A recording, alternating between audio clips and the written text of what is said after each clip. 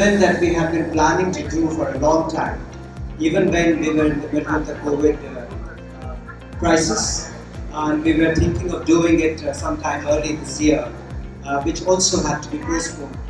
And I'm really delighted that finally we have been able to do this event very close to a very special occasion, which is the 75th anniversary of India's Independence Day, which is going to be the day after tomorrow.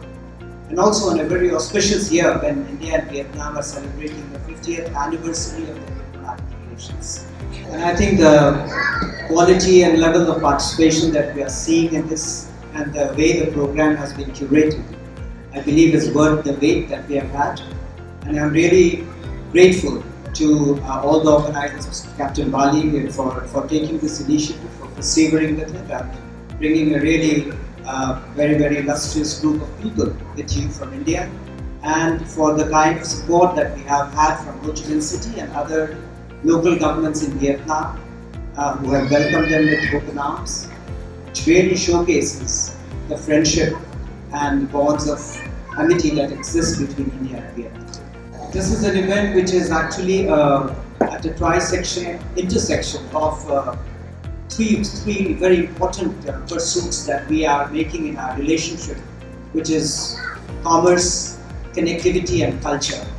And these three C's also define India's Act East policy, and that speaks of the importance that we attach to Vietnam in this Act East policy. And what we are seeing today is a beginning of a month-long discourse, not just in our cultural exchanges, but also a number of events which have been organized, curated to promote our trade and business interaction. And also the fact that you have all taken the direct flight to come from India to Vietnam shows how connectivity changes the chemistry of relationship. I'm sure that this event will promote greater people-to-people relations between our two countries. People-to-people relations, after all, are the ballast of any bilateral relationship.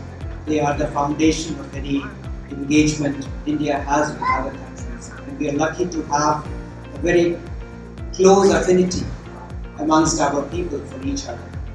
And I'm really confident that this event will be a great opportunity for both our people who have come from India to see what Vietnam is all about, to take back fond memories of Vietnam, promote Vietnam in India, both tourism, business, culture, everything.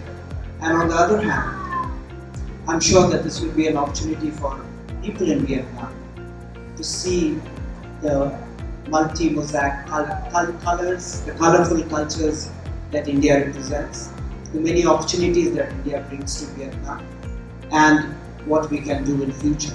I wish Namaste Vietnam event all success, and I really hope that this will be a milestone in our bilateral exchanges. Thank you very much.